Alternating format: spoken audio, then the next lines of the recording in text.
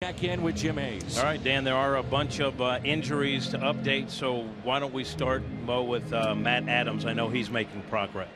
He is. Obviously, when he was first injured, we thought he was going to be lost for the season, but we're still hopeful he's going to get out there and play. And, you know, I think the key thing for him is being able to put him on a rehab assignment. So, obviously, the clock's ticking because most of our minor leagues end in the first week of September, but we're still hopeful that he can get out there and do it. He's hitting off a tee. That's a good sign. How about John Jay? I know he's coming along as well. He is, but he's only hitting off a tee right now, so we have to be patient with him, but still hopeful that he'll be back contributing to this club sometime in September. Matt Holliday, is there any update on him? And I know with his, it's the second tear. You have to be extra careful. Well, that's true, but I think he's sort of in that same time frame as John Jay, maybe a little longer. But, again, getting these guys back in September would be a big boost. Now, Adam Wainwright is in the outfield bouncing around today. He's telling everyone, I think there's a good chance I can pitch this season. How do you look at it?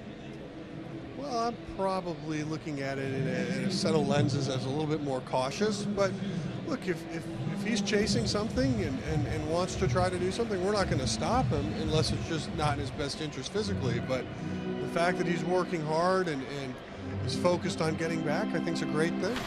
If he's healthy and he says he's able to pitch, is that something you guys would risk if that were to happen later on this season? And I know that's kind of getting ahead of ourselves.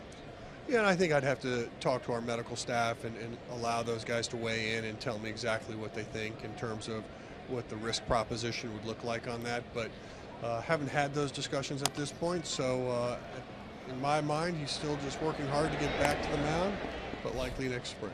Last thing, Pirates in town.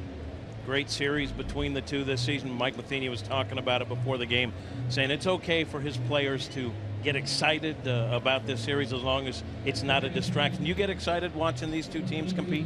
Sure. I mean, as you mentioned, it's been a back and forth matchup all year, and you know, candidly, over the last couple of years, they've been a really fun team to play. And when you go to Pittsburgh, it's always an electric feeling, and obviously when teams come and visit Busch, they know what they're getting here. So it does have a little bit of that playoff atmosphere from time to time when you're playing two good clubs, and that's fun to watch. Should be fun. Thanks for the time, Mo. You bet, Jim. All right, Danny.